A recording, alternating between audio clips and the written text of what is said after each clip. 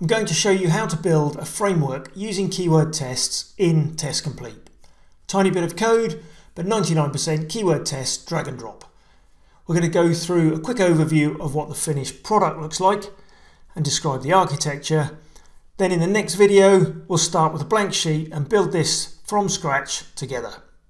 Now it's broken down into these main areas. Utilities, which contain scripts for things like starting browsers. Components that represent objects in our application that we need to interact with. Pages that represent the pages of the application that we'll be interacting with too. And these pages are made up of components actually. For example, you might have a table or a menu that is embedded or implemented on a page. And then we have the tests. And the tests we break down into folders which represent the features and keyword tests that we build to test each aspect of the application for a piece of feature or functionality.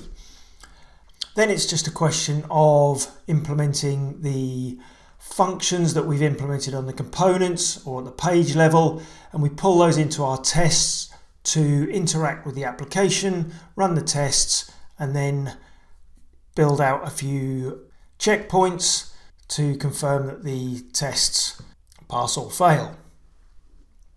So in this framework, it's all about abstraction, and that means not repeating ourselves, putting the right things in the right places. So we implement aspects of functionality in our tests that represent functionality in the application, and we only implement that once, and then we may use it multiple times in specific tests that we write to test that feature or area of functionality.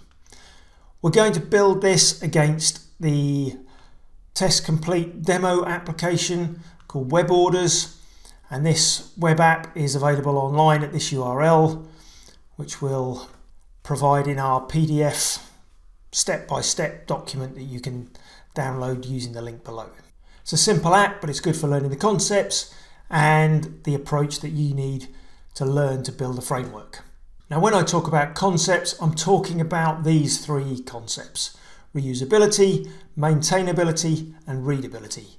More on these as we go through and build this framework, but first you have to understand this basic model, where we have components that are common across pages, then we have the pages which are built up of these components and other bits and bobs, and a page represented by a folder in this setup, and the folder contains dedicated scripts for interacting with the page. Now those pages will contain scripts that carry out actions on the page, and will reference the scripts built for the components. So many pages may use the same component, and the advantage of this approach is we only need to write the code for interacting with a component once. Next, we have the tests, and our tests we break down into the folders that represent the features, scenario for the keyword test, and then the step definitions, which is really the test items or test steps in the keyword test. And yep, that's very similar to an approach called BDD, and you may have heard of. And whilst we'll save that discussion for another day, stick with me because this whole framework we can build out to support BDD in the long term. Now, coming back to those 3 points: reusability, maintainability, and readability. And this is why this approach is so good. In our tests, we're reusing functions from each page. So when we look at a particular test, we have keyword tests that call functions that are implemented on the page. And we only need implement functions on the page once, for example, the login functionality. And we can reuse that piece of functionality, saves any duplication of code. And then those pieces of functionality on the pages are implemented by components that we create functions for, keyword functions that might, for example, be a main menu navigation piece of functionality. And you'll notice here that we have everything in logical places. components, the pages, the tests, which makes life a lot easier when it comes to maintainability. And finally, readability. Everything is neatly organised. Everything's in its own place. No disastrously disorganised mess that won't scale and can't be maintained. There's one caveat though. There's only so far a keyword test can take you. Ultimately, if you're looking to scale and grow, you'll want to be coding. You'll want to be working with a JavaScript or a Python framework. And honestly, in the long run, it's much easier with code.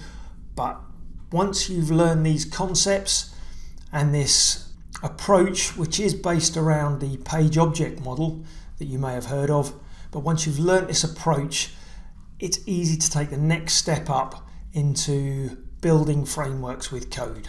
A little bit of JavaScript or a little bit of Python, and you'll be running with a similar sort of framework that's far more scalable, far quicker to write tests with. But for now though, before we can run, let's walk by learning the fundamentals, and in the next video we'll build this keyword framework from scratch together.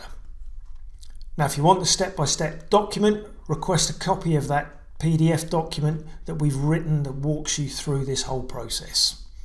In the next video then, we start with a blank sheet and we build this from the ground up.